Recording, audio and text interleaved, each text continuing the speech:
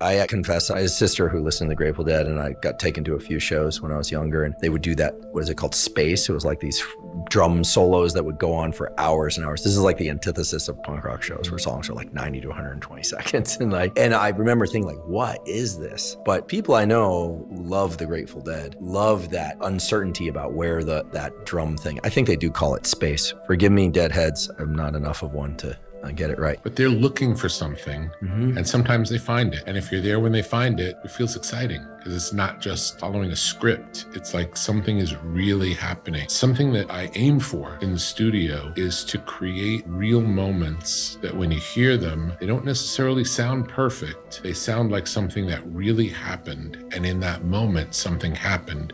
And it's a special moment. You can feel that if they were to play it again, it wouldn't be like that. There's something really exciting about that. It's how jazz works as well.